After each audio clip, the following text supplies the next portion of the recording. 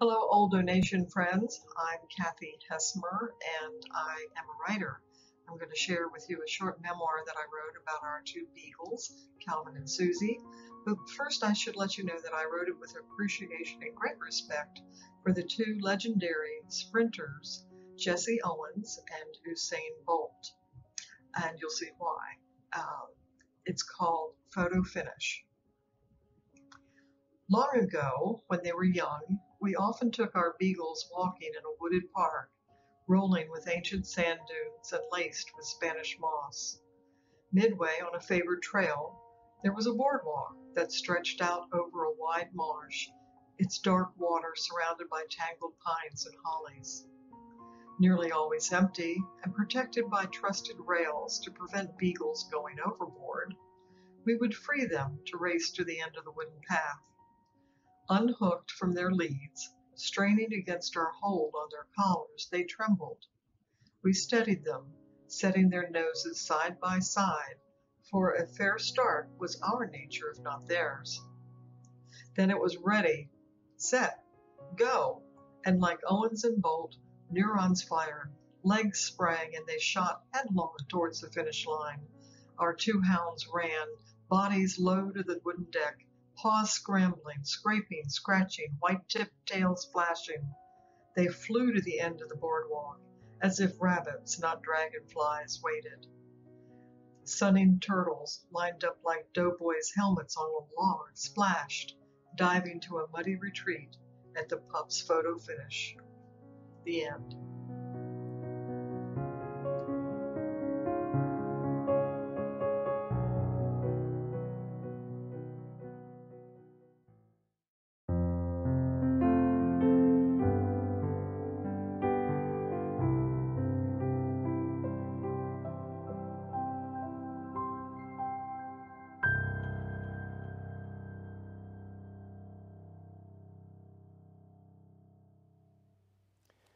Hello, good morning, Old Donation family and friends. It is a blessing to be with you today as we continue in the season of Epiphany on this very special day, Super Bowl Sunday, right? And so as we go through the service, you can pray for your team, whoever it is, and we'll be joining with you in enthusiasm and prayer. So anyway, today we're going to begin our worship of God, not of the Buccaneers or the Chiefs, but we're going to begin our worship of God with the acclamation and then this hymn, Blessed Assurance. Blessed be God, Father, Son, and Holy Spirit, and blessed be his kingdom now and forever. Amen.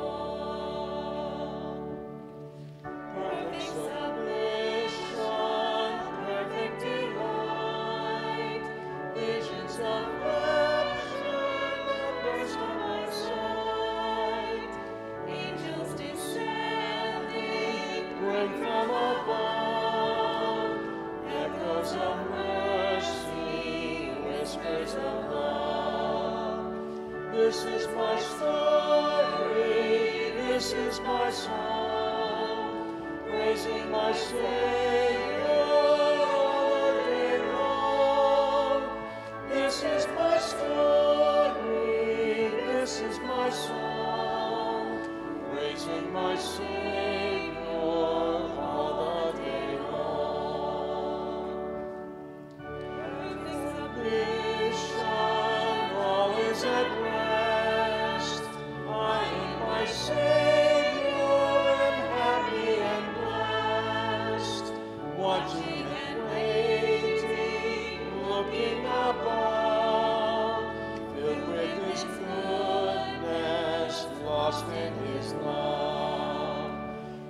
is my story, this is my song, praising my Savior all the day long.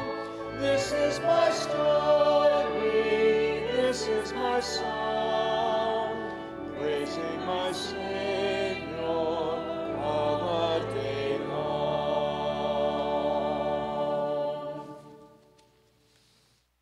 I will give you as a light to the nations, that my salvation may reach to the end of the earth. Grace to you and peace from God our Father and from the Lord Jesus Christ. I was glad when they said to me, "Let us go to the house of the Lord." Lord, open our lips, and our mouth shall proclaim your praise. Glory to the Father, and to the Son, and to the Holy Spirit, as it was in the beginning, is now, and will be forever. Amen. Alleluia. And now we'll sing, "Oh, for 1,000 tongues to sing."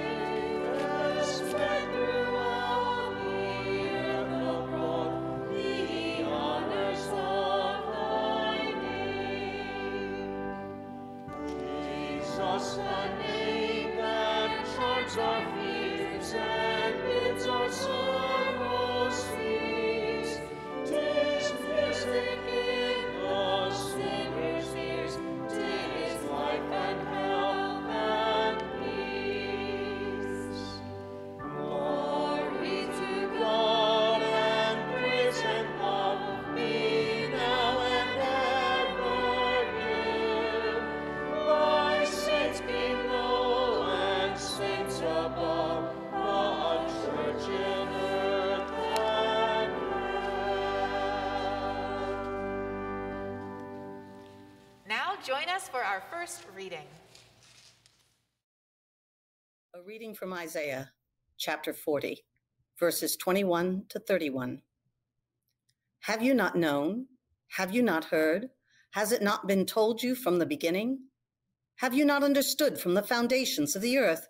It is he who sits above the circle of the earth, and its inhabitants are like grasshoppers, who stretches out the heavens like a curtain and spreads them like a tent to live in, who brings princes to naught and makes the rulers of the earth as nothing. Scarcely are they planted, scarcely sown, scarcely has their stem taken root in the earth when he blows upon them and they wither, and the tempest carries them off like stubble. To whom then will you compare me, or who is my equal, says the Holy One? Lift up your eyes on high and see, who created these? He who brings out their host and numbers them, calls them all by name.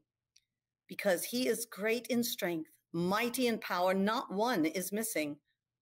Why do you say, O Jacob, and speak, O Israel, my way is hidden from the Lord, and my right is disregarded by my God?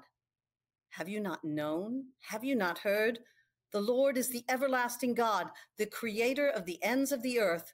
He does not faint or grow weary. His understanding is unsearchable. He gives power to the faint and strengthens the powerless. Even youths will faint and be weary, and the young will fall exhausted. But those who wait for the Lord shall renew their strength. They shall mount up with wings like eagles. They shall run and not be weary. They shall walk and not be faint. The word of the Lord.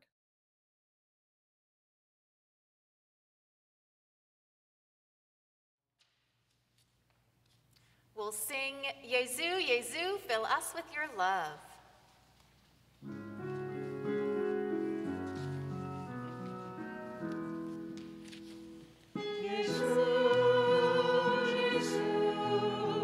Fill us with your love, show us how to serve the name.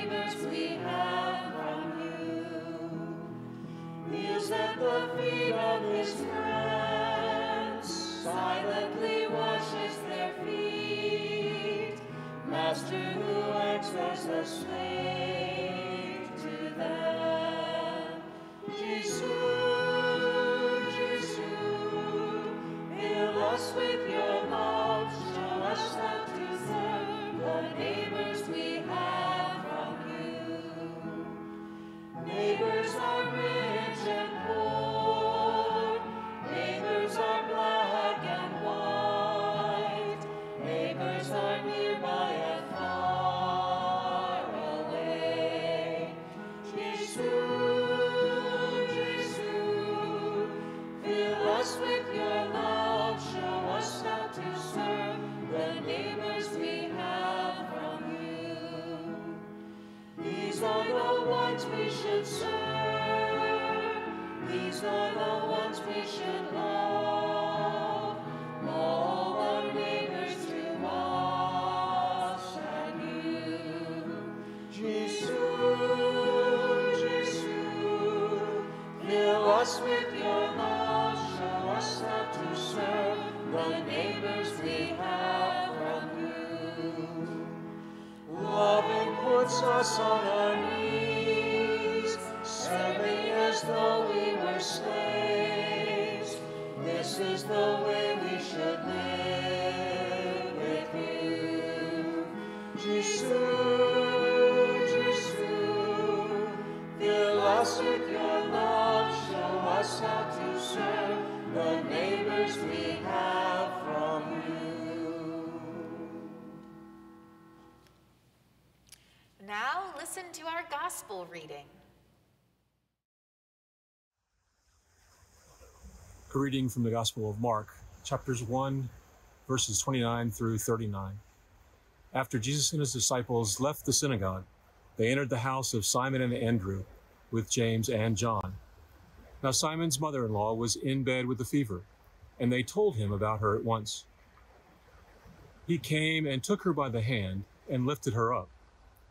Then the fever left her, and she began serving them. That evening at sundown, they brought to him all who were sick or possessed with demons, and the whole city was gathered around the door. And he cured many who were sick with various diseases, and cast out many demons. And he would not permit the demons to speak, because they knew him. In the morning, while it was still very dark, he got up and went out to a deserted place, and there he prayed. And Simon and his companions hunted for him. When they found him, they said to him, "Everyone is searching for you." He answered, "Let us go on to the neighboring towns, so that I may proclaim the message there also, for that is what I came to do." And he went throughout Galilee, proclaiming the message in their synagogues and casting out demons. The word of the Lord.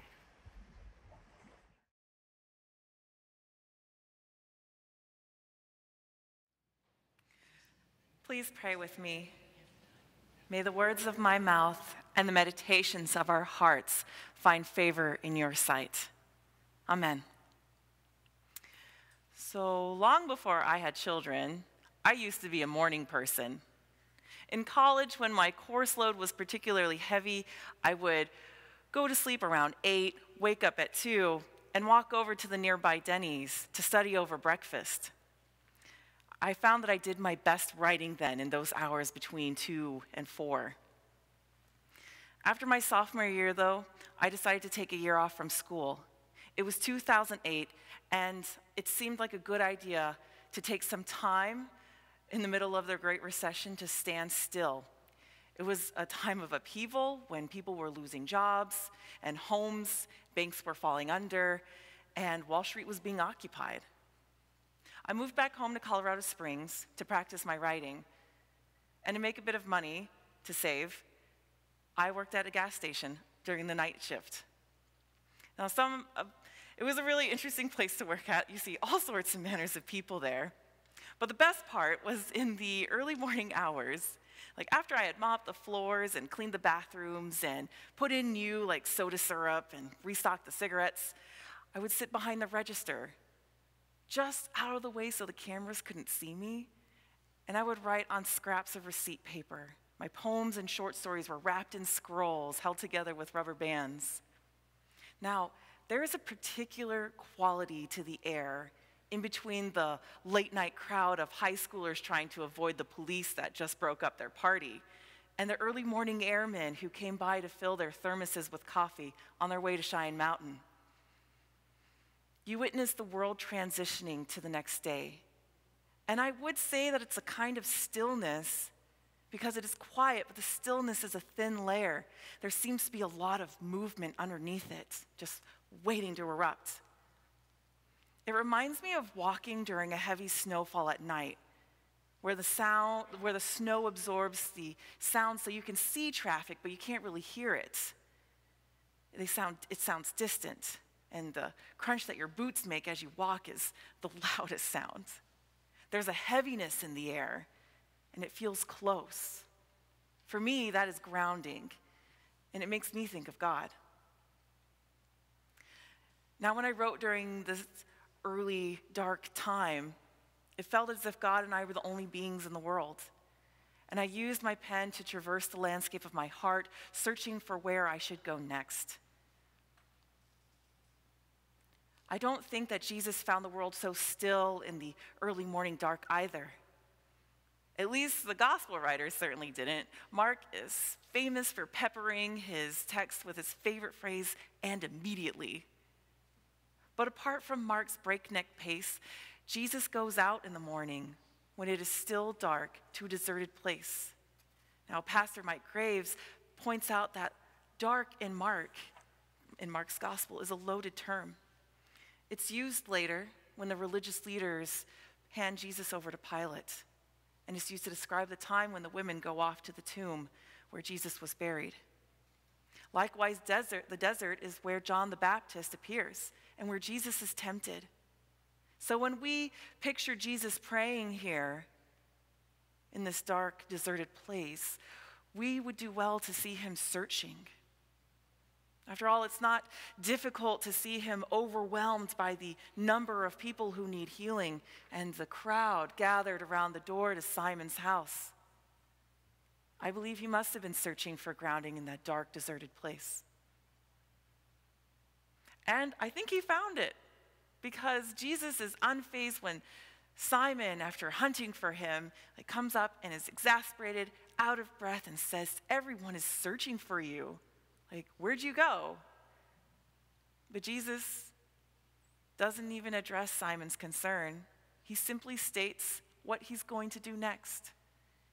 He won't be confined to this locale or to the crowd or even to the expectations of his anxious disciples.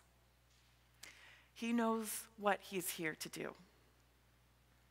But we can go easy on Simon. I mean, after all, the first things that he saw Jesus do was cast out a demon after teaching in the synagogue and heal his mother-in-law. I mean, it makes sense that someone who was called to fish for people would search for folks suffering from demons and disease. I mean, after seeing those miracles, what else could there be? I think that Simon's mother-in-law did understand, though.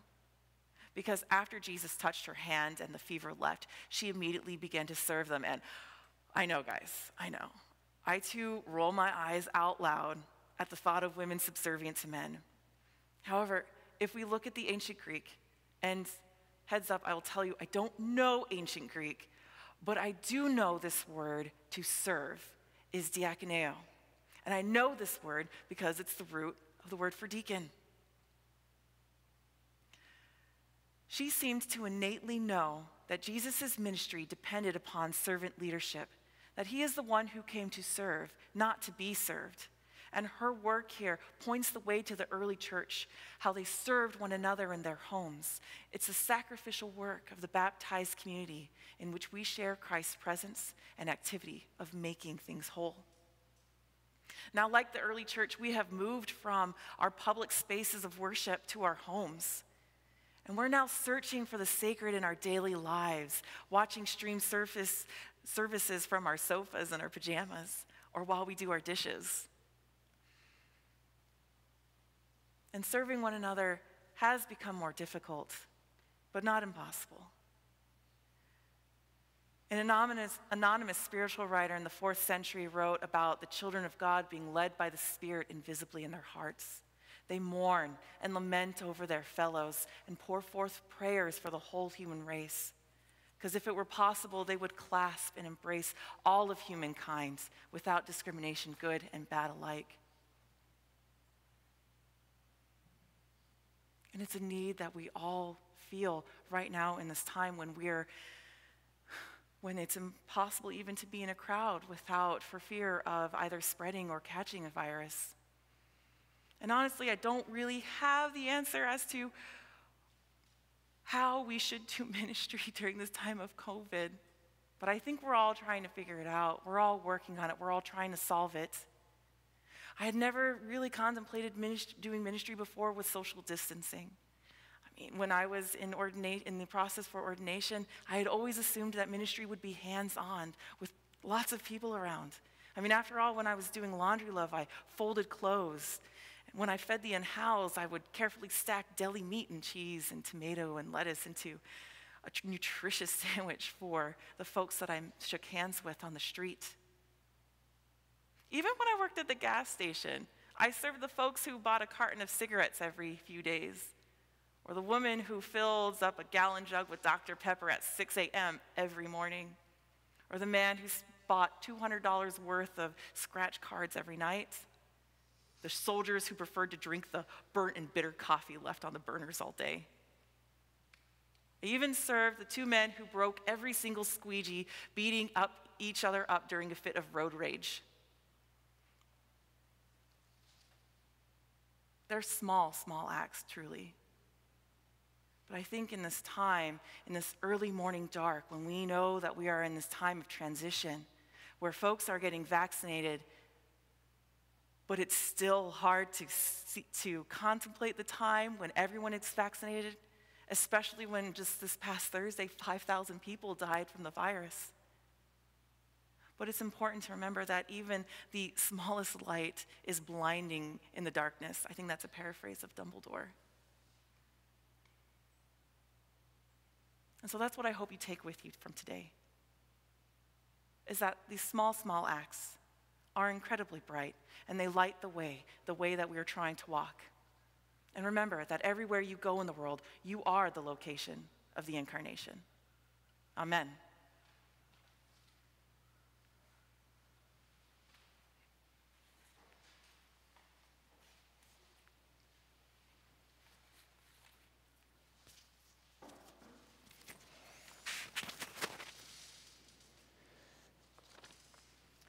We will continue with the prayers of the people, and as Genevieve makes her way back.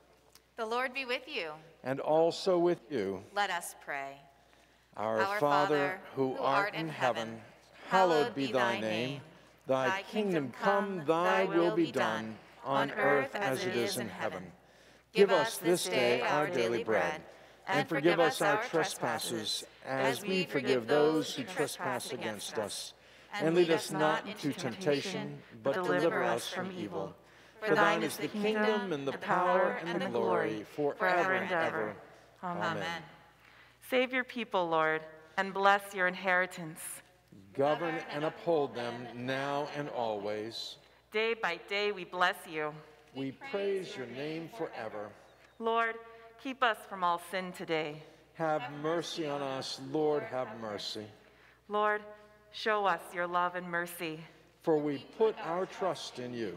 In you, Lord, is our hope. And we shall never hope in vain. Set us free, O God, from the bondage of our sins, and give us the liberty of that abundant life which you have made known to us in your Son, our Savior, Jesus Christ, who lives and reigns with you in the unity of the Holy Spirit, one God, now and forever. Amen. O God, the King eternal, whose light divides the day from the night and turns the shadow of death into the morning, drive far from us all wrong desires. Incline our hearts to keep your law, and guide our feet into the way of peace, that having done your will with cheerfulness during the day, we may, when night comes, rejoice to give you thanks. Through Jesus Christ our Lord. Amen. Lord Jesus Christ, you stretched out your arms of love on the hard wood of the cross, that everyone might come within the reach of your saving embrace. So clothe us in your Spirit, that we, reaching forth our hands in love, may bring those who do not know you to the knowledge and love of you, for the honor of your name. Amen. Amen. And we invite your prayers and intercessions silently, aloud, or typing them into Facebook, so that the whole community can join with you. And we will include those who are on the Old Nation prayer list, especially Jess Martin, Trip Wilson, Cindy Bixby, Teeling family, Arden Reed, Cinda O'Connor, Eve Poteet, Jorge and Maria Sayers, Meg Pritchard, Carvel Taylor, Jessica Williamson, Jane Rodriguez, Lee Putzig, Stan Hopkins, Cliff Lewis, Ann Hawkins, the people of our local nursing homes, especially Atlantic Shores, Bay Lake, and Westminster Canterbury, Hope Matthews, Diana Skipper, Alan Joyce and Brenda Walker, Brian Hunt and Heather Hang Hunt, Brian Miller and his brother Ray, Brian Crawford, Meredith Guzman, Julius Ventura, Howard Hanchy, Forrest Newhall, Linda Erickson, Amy, Pam, Elizabeth Malcolm, Ruth Ann, Donna Blankenship Hudgens, Carol Hart, Bill and Gloria Thompson, Joe Hughes, Martha Gentry, Frank, Kelly, Gabe, and Gio, Alan and Carol Ormond, all students and teachers in school, whether at home or virtually or in person, for their parents, and for the victims of racial injustice in our land with an end to violence, for God's vision of a beloved community to become our vision for this world, for peace to have hold and to endure, for deployed personnel everywhere, for medical and emergency personnel, for scientists working on solutions to COVID-19, particularly the new strains and variants, and for those working on distribution of the vaccines, and for the courage for all to be able to do the right thing. We pray also for our president, our Congress, our governor, and all mayors. We pray for good wisdom and judgment and courage to do the right thing. And we have some birthdays, I think, also. We do. We have 3 birthdays to Oh, celebrate good, today. Dot Trippison, Kel Perry, and Rich Kerr. All right. Well, Yes, so some great yes, people happy to birthday. celebrate. Yes, Happy indeed. birthday to all of you. I know it can be a great day on Super Bowl Sunday to have a birthday, so we ought to have good food at least, right? That's right. And we hope that God continues to bless you on this day and on the year to come. Okay. And now we'll continue with an act of spiritual communion. Let us pray together. My Jesus, I believe that you are truly present in the blessed sacrament of the bread and wine of our table. I love your presence and long for you in my soul. Since I cannot now receive you sacramentally, come at least spiritually into my heart. Trusting in your promise to be with us in our prayers, I embrace you and unite myself entirely to you. Never permit me to be separated from you. Amen. Almighty God, you have given us grace at this time with one accord to make our common supplication to you. And you have promised through your well-beloved Son that when 2 or 3 are gathered together in his name, you will be in the midst of them. Fulfill now, O Lord, our desires and petitions as may be best for us, granting us in this world knowledge of your truth, and in the age to come, life everlasting. Amen. Amen. The grace of our Lord Jesus Christ and the love of God and the fellowship of the Holy Spirit be with us all evermore. Amen. And now we will sing How Great Thou Art.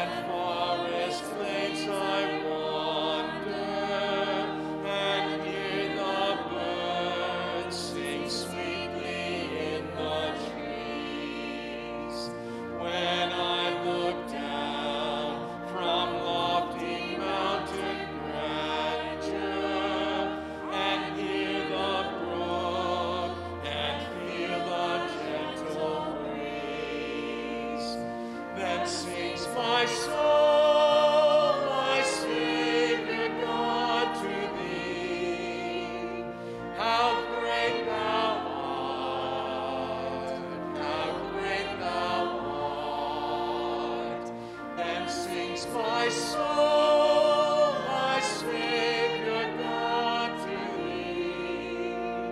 How great thou art, how great thou art. When Christ shall come with shout of acclamation and take me home, what joy shall fill my heart? Then I shall bow in humble adoration and there proclaim, my God, how great thou art. Then sings my soul, my Savior God, to thee.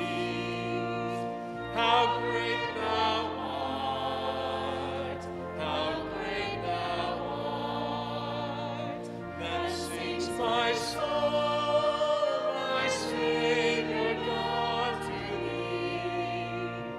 How great thou art, how great thou art. Go forth into the world in peace. Be of good courage. Hold fast to that which is good. Render to no one evil for evil. Make no peace with oppression. Strengthen the faint-hearted. Support the weak. Help the afflicted. Honor all persons. Love and serve the Lord, rejoicing in the power of the Spirit. And the blessing of God Almighty, Father, Son, and Holy Spirit, be upon you and remain with you, now and always. One announcement or two just before we take off and get dismissed. Number one, this week you will see a bell ringer come out by email, and it will get mailed to those who don't receive our emails. And that will have a lot of information about Ash Wednesday and Lent. Ash Wednesday is only a week and a half from now. And so we are making plans for imposition of ashes here at the church at 2 different times during the day on drive-by basis. And we are also going to distribute communion kits to you, as well as have a streamed service. So you'll see details in your bell ringer this week. And also there'll be Bible study on Thursday for the Gospel According to Mark, which we'll finish up that program. And what other announcements? And today is the last day to sign up for some cookie making kits for the kids in your lives. On Thursday evening at 6 p.m., we'll gather on Zoom to make cookies together, and for our kids and for parents and anyone who wants to join to just spend some time and hang out together on Zoom. So that'll be this Thursday. Make sure to sign up today if you want a kit made for you or for your kids. Okay, then that's enough for right now, other than go whoever you're rooting for. The Patriots are not playing, so I don't have to have a favorite. And I have torn allegiances to both Kansas City and Tampa Bay. So, good. Let us bless the Lord. Alleluia, alleluia. Thanks be to God. Alleluia, alleluia. See you soon.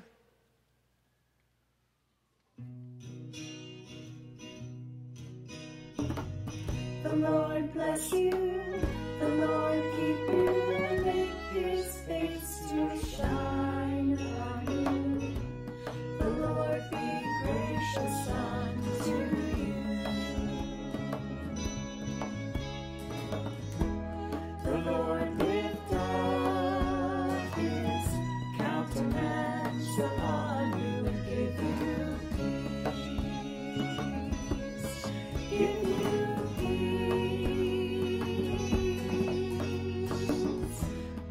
taste and see that the Lord is good to those who trust him. For tomorrow,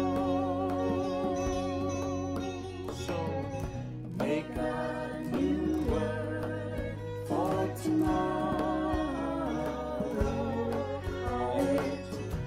take no thought for today, or even better, you might say.